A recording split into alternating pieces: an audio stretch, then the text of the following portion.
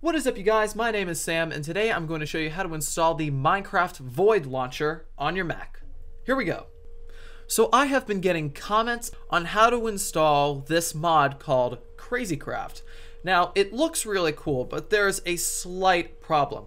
It is a mod pack, and it only works with a specific launcher. It doesn't work with the regular vanilla Minecraft launcher. I'm going to show you how to install the launcher, and then I will demonstrate how to install this mod, because installing this launcher, there are a couple of roadblocks that do occur along the way. So I am going to show you how to, of course, get around them and get CrazyCraft installed. This will be the demonstration of installing a mod pack in this launcher. So the first link below will take you to this right here. It should say the launcher at the top of the page. And if you scroll all the way down, as you can see, this is a Windows and Mac application.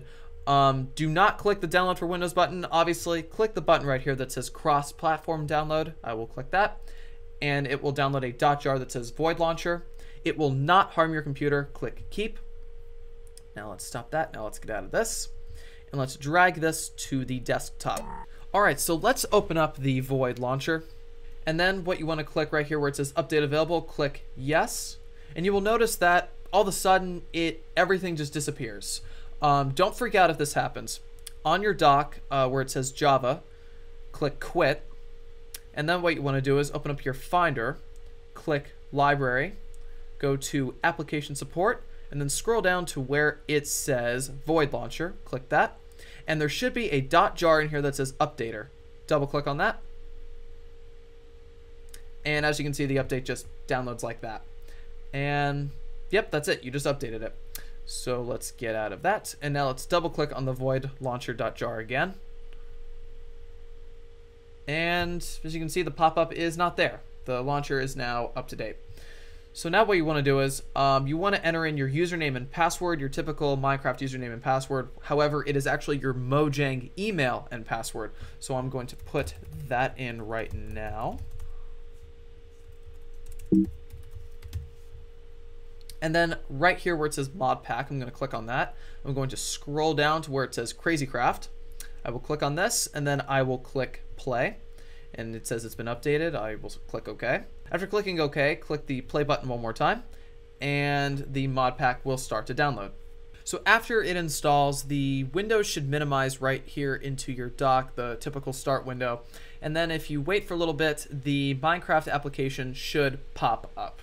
So there are multiple mods in this mod pack, and this is the screen you will probably, hopefully, be seeing, because this is the screen showing all of the mods that are being installed. Alright, once the installation has completed, this is the start screen of the CrazyCraft mod. Now, I will say that this is somewhat slightly broken. If I click this button right here for mods, it takes me to the Realms tab, which I think is pretty interesting. I've already created a test world, so I am just going to log into this.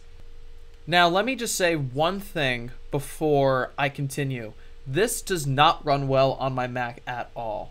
It is almost to the point where it is not really playable. I can move a little bit, but it doesn't run very well.